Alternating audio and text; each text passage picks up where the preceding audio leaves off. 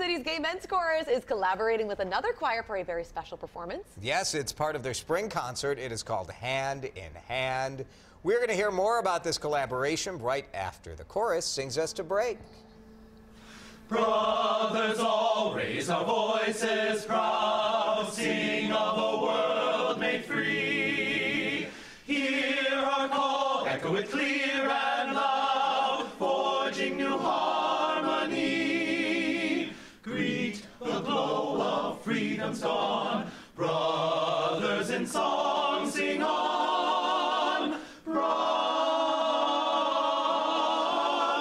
sing on, sing on. Sing now of love in a hushed refrain, love that denied its name. Spurned by the world with a harsh disdain, forced to conceal its flame.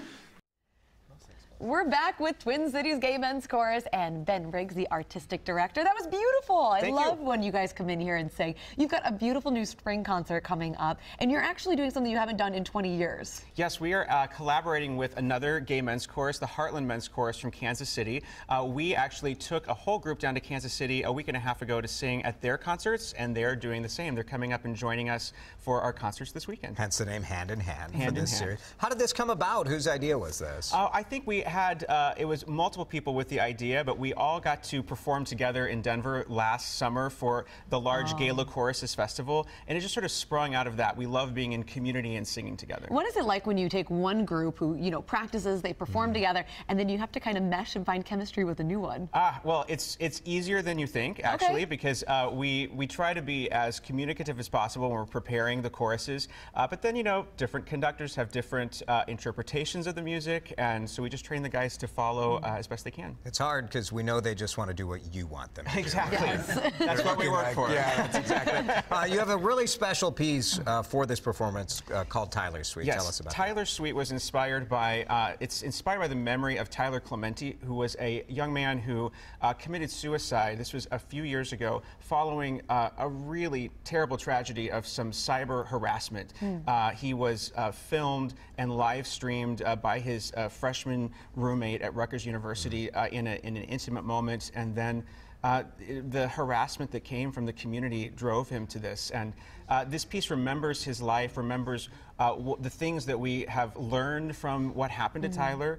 And the Tyler Clementi Foundation was established by Tyler's parents, who are promoting this piece in order to just encourage people to stand up to any kind of bullying behavior, whether it's at home or at school or in the office. That's incredible. Not here, I'm sure. No, never here. But what other music will you be performing? We have a set of other sort of community pieces, one of which we're going to sing for you in a little bit, called Kin, which is really just about welcoming everybody to our community, wherever they came from, however long it took them to get there, that we have a place for them. Well, the Twin Cities Gay Men's Chorus will perform Hand in Hand this Friday and Saturday. It's going to be at the Ted Mann Concert Hall, which is a great place to perform and to see a show. 8 p.m. That's right on the University of Minnesota campus. WCCO.com/links. We have all the ticket information for you, and we'll hear that song in just a minute after Kylie tells us. It's going to be a beautiful, beautiful Friday and Saturday to come out to the show for sure. Cities Gay Men's Chorus will be in concert Friday and Saturday night. The University of Minnesota, hand in hand with a choir from Kansas City. Here they are performing Kin.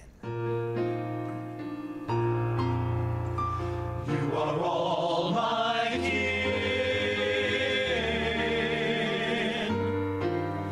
In the small hours I claim you. You are all my kin.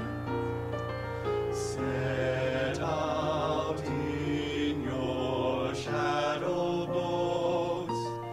Let us meet, let us meet. Set out in your shadow boats. Let us meet, let us meet. Arriving by sail, by paddle, by oar, on a vastness of water, however wild it may be, however wild,